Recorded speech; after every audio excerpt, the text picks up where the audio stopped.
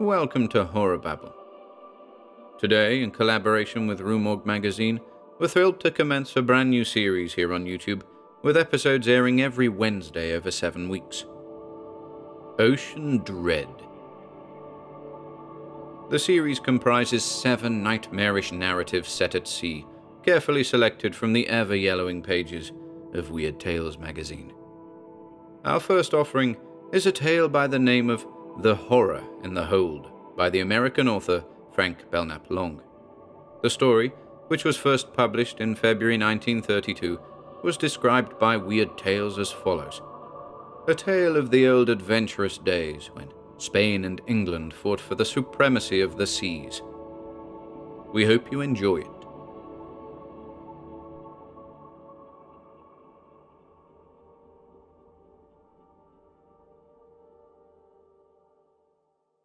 The Horror in the Hold by Frank Belknap Long.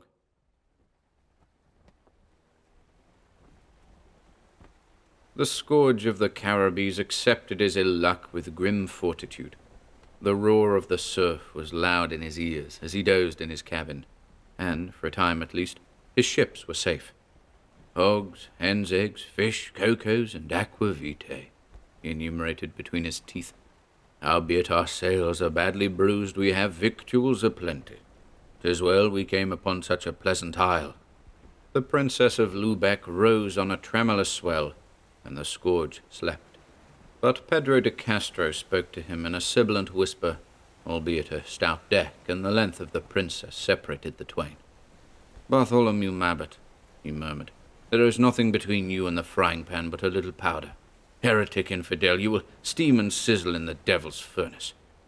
The jeweled and painted head of the Spaniard swayed for a moment above the enormous quadrant by which the ship was steered, and a lean, sun-browned arm waved in defiance. Then he lowered himself to the deck and crawled softly forward on his hands and knees. He crawled beneath the topmast and crouched in the shadows, while the wind whistled eerily through the twisted rigging above his head. He waited for a luminous strip of moonlight to cross the lower section of the stern castle. He waited patiently, for the night was young, and time did not concern him. At length, the cabin door stood out clear and sharp in the moonlight, and in a moment he was through it and descending a flight of crooked stairs in his naked feet. He was a cumbersome figure of a man to look at, 6'3" in height and broad of shoulder, yet he moved with the agility of a small lad. His swarthy face looked as if tropic suns had shone on it for centuries. His small eyes, beneath enormous eyebrows, suggested a savage and violent nature. He wore gold earrings and frayed breeches, from which water dripped in a continuous stream. Wet clusters of thick black hair glittered weirdly on his nude torso. Halfway in his descent, he paused and glanced back over his shoulder. The silence had become almost too oppressive, but it gave him a curious pleasure to discover that no lurking shadows had blotted out the stars, which were still plainly visible from where he stood. He chuckled and advanced less cautiously. Soon he was far down within the dim, shadowy hold, descending no longer by stairs, but by rope ladders that swayed disastrously with every lurch of the ship. As he clung to the heavy cords, the veins on his forehead swelled, and fierce exultation shone in his small, evil eyes. "A little powder will put Bartholomew into the frying-pan," he mumbled maliciously. A moment later he came to the end of the last ladder and hazarded a drop of 5 yards. He alighted upon his feet and found himself standing ankle-deep in a pool of greasy, ill-smelling bilge water. "Curse these English ships," he muttered angrily. "They're not made for gentlemen." "Not made for Spanish dogs," said a voice at his elbow. He gasped and wheeled abruptly. Facing him in the sickly yellow light stood the dim form of a huge Englishman. As he stared in amazement, his anger melted away, and beads of sweat came out on his dark forehead. "Madre de Dios!" he blurted out. "'Tis the devil in person." "Mayhap," said the Englishman after a pause, "but he is a loyal devil who serves the Queen. If you advance another step, he will rive you in twain. Faith, it would be an act of charity to kill you." Pedro lowered his eyes and studied the blade which rested above his heart. It was a sharp blade, and the hand which held it did not tremble. A brave fellow, thought Pedro, but easily duped. Perhaps if I can addle his wits, he will sizzle with Bartholomew. A look of savage cunning came into the Spaniard's eyes. He swallowed hard, and when he spoke again, his voice was steady. "Will you fight me?" he asked. A heavy silence fell, during which Pedro waited with a chilling spine for his enemy's reply. For moments that seemed interminable, the latter stood stiff and alert, and it was obvious that he was torn by conflicting emotions. The air was choked with whirling dust, and far back in the hold a small candle guttered and flared. At last, the Englishman spoke. "No, I will not fight you. You are a vile spy, and Master Mabbott will cut off your ears." Pedro made a furious grimace. "Have it your own way," he snarled, "but I would have killed you." Almost immediately, he regretted his bravado. A fearful burning in his shoulder warned him that his tall adversary was not to be trifled with. He raised his hand to the wound and groaned. The Englishman's mocking laugh smote painfully on his ears. "The dog isn't as brave as I thought he was. 'Tis excessively foolish to whimper so over a little wound." The taunt so infuriated Pedro that he threw caution to the winds. In the twinkling of an eye, he ducked and butted his enemy squarely in the stomach with his head. It was a ludicrous, almost childish trick, but it took the latter by surprise. He fell back and had barely time to recover his balance when Pedro rushed violently upon him. The two giants grappled and fell forward upon the wet planks. Pedro pummeled his enemy's face until his wrists ached and his knuckles were bruised and bleeding. Then he reached for his knife. The Englishman raised himself slightly, his fingers clutching at lacerated flesh. But Pedro's hand was nimble as a mouse to clutch the knife which rested beneath his breeches. In a moment he had it out, and was using it with terrible effect. The struggle lasted scarcely a minute. Pedro's arm rose and fell, and he breathed hard. At the last, the Englishman raised a horrible yell, and his head fell forward. For several minutes, Pedro crouched in silence above the dead man, and then, with an oath, he stood up. He stood up and wiped his dripping weapon on the seat of his breeches. The blade glittered evilly in the yellow light. "The poor fool has preceded Bartholomew into the frying pan." He chuckled. "'Tis perhaps well that the good captain should have a comrade to listen to his groans." Pedro took his enemy's body upon his shoulder and carried it into the oblong shadows cast by huge barrels as heavy as stone.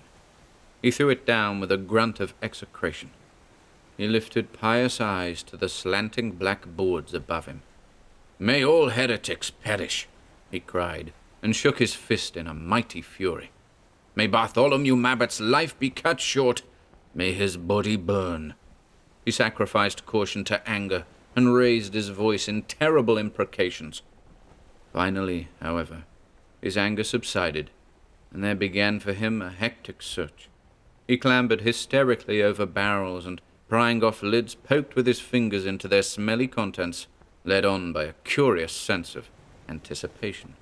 The wound in his shoulder bled profusely, and sweat streamed from his forehead, but he did not cease his efforts until his hand had sunk into something soft that ran like grains of sand through his fingers when he lifted them.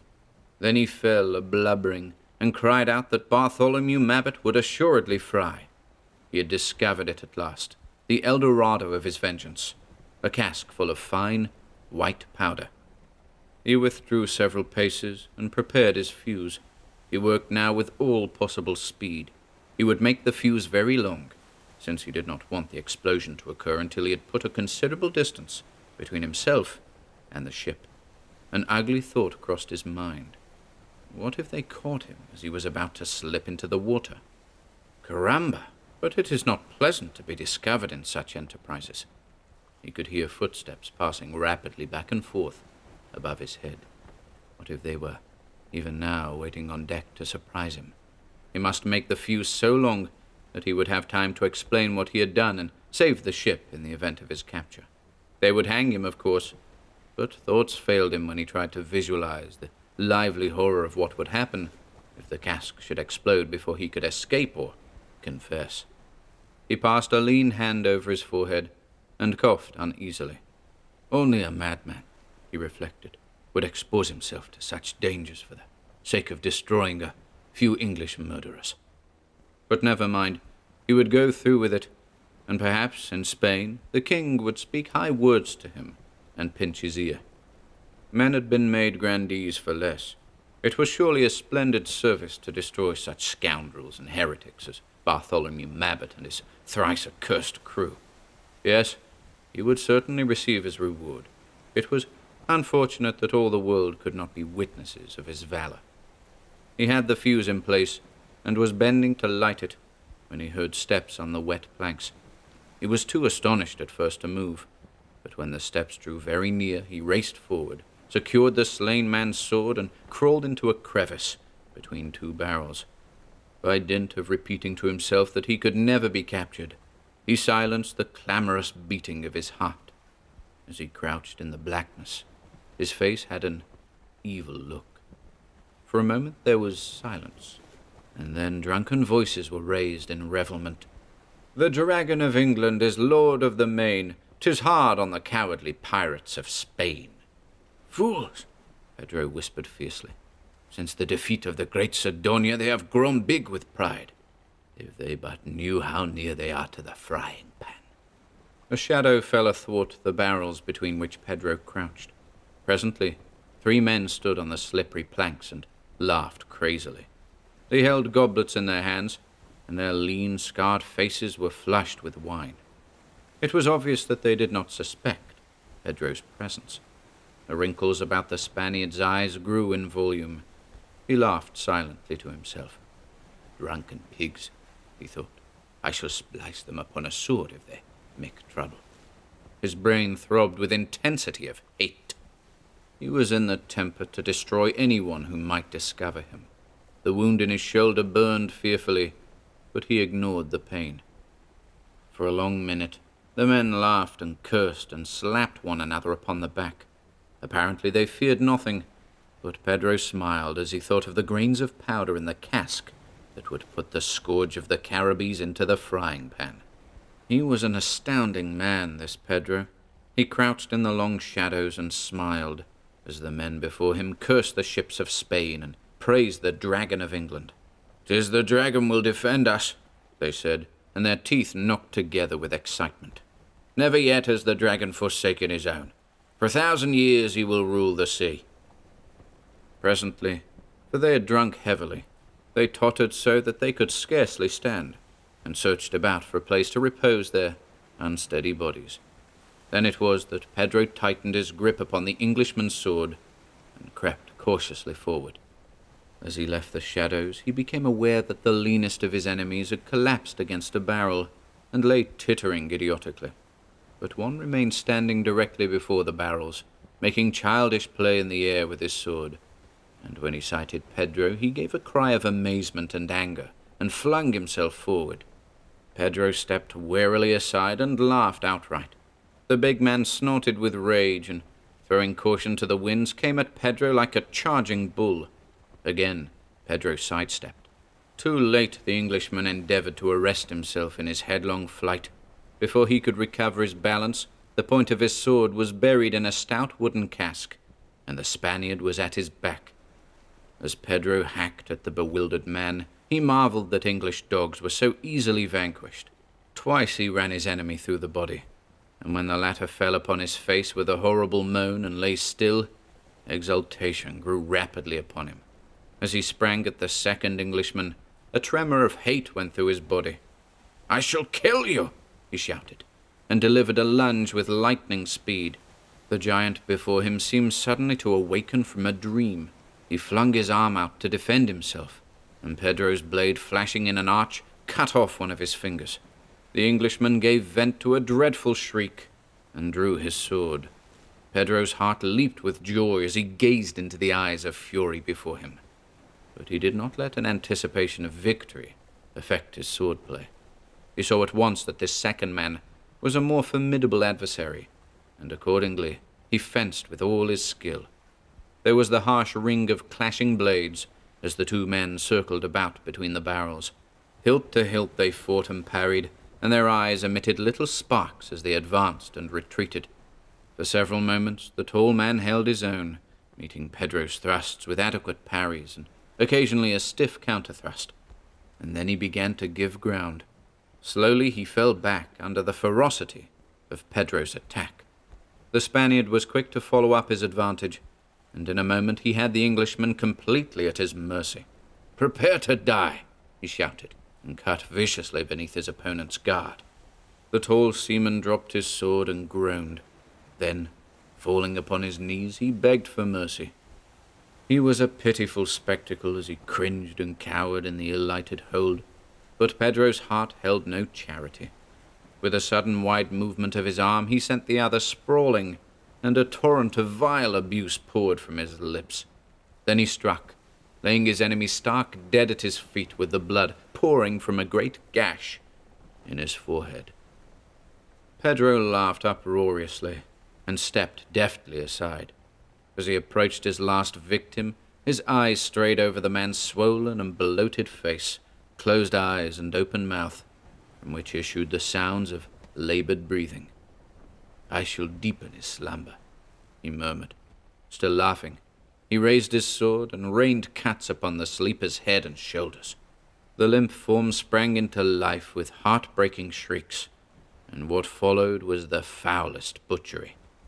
At last, Pedro's arm grew tired, and a sudden weariness beset him. The wound in his shoulder pained prodigiously. He sat down on the nearest barrel and wiped the beads of sweat from his forehead with the back of his hand. For a moment he sat and panted in the semi-darkness, while his eyes surveyed the horror he had wrought. Pedro was fastidious in all things, and the sight of his victims appalled him. The shadows about him seemed to deepen. He shivered and regarded the fuse, which was clearly visible from where he sat. His eyes regarded it with fearful contemplation. He had only to ignite the end of it, and the scourge would go into the frying pan.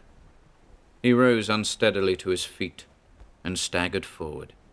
The wound in his shoulder caused him exquisite torture. He picked the end of the fuse up and held it for a moment, clutched tightly in his sweaty palm. Then he struck his flint. Suddenly, something moved in the gloom behind him. He strove to ignite the end of the fuse, but his fingers trembled so violently that he could not control them. While he remained thus, shivering with fright, two eyes rose above the barrel on his left and regarded him steadily. It was unfortunate, perhaps, that Pedro should have turned his head at that moment, for pain and fear had robbed him of all caution. When he saw the eyes, he shrieked and shrieked again, and then delirium fastened on his tired brain. Clutching his left shoulder, he crawled hysterically forward on his knees, hurling curses at the thing that crouched in the gloom above him. For a moment the eyes disappeared, and then a long, scaly body came into view, supported by webbed limbs that raced forward with incredible rapidity. "The Dragon of England!" yelled Pedro. "Heaven pity my poor soul!" Great jaws yapped wide, revealing a row of conical teeth, and a piercing scream came from the shadows as they fastened voraciously upon soft, human flesh. There followed a moment of silence, and then, from somewhere in the darkness behind huge barrels, there arose the unmistakable sound of bones cracking beneath a horrible pressure. The scourge of the Caribbees awoke from a dream of a pleasant isle and sat up. A tall negro stood before him, quaking in every limb. "Master," he groaned, "4 of our men have been foully murdered." Bartholomew swallowed hard and rubbed his eyes. "Murdered?" he gasped. Who? The tall negro shuffled his feet. "We couldn't find the body, master. There were only a few odds and ends left, but we saved 2 earrings and some hair, and it looks as if he was a Spaniard." "But who killed him?" asked Bartholomew, and shivered slightly. "The queer-looking monster we caught on the beach this morning," replied the negro. "The big scaly monster that you were bringing back to show Her Majesty. You forgot to feed him, and mayhap he was hungry. I don't think he likes Spaniards." The scourge scratched his ear. and a grin of satisfaction spread athwart his massive face. "See if there's a Spanish ship in the bay," he thundered. "We'll give them a dose of salt to season their vileness. And as for that monster, treat him with respect. Deny him nothing, and if he is hungry, we have victuals aplenty. Hogs, hens' eggs, fish, cocoas, and aqua vitae. Depend upon it, we shall not permit him to starve." The negro laughed and disappeared through the cabin door. Bartholomew Mabbott dressed reflectively. "There was enough powder in the hold to blow us to atoms," he murmured. "'Tis as if St. George had protected us." Far down within the ship, a fat crocodile blinked contentedly and dozed over his victuals.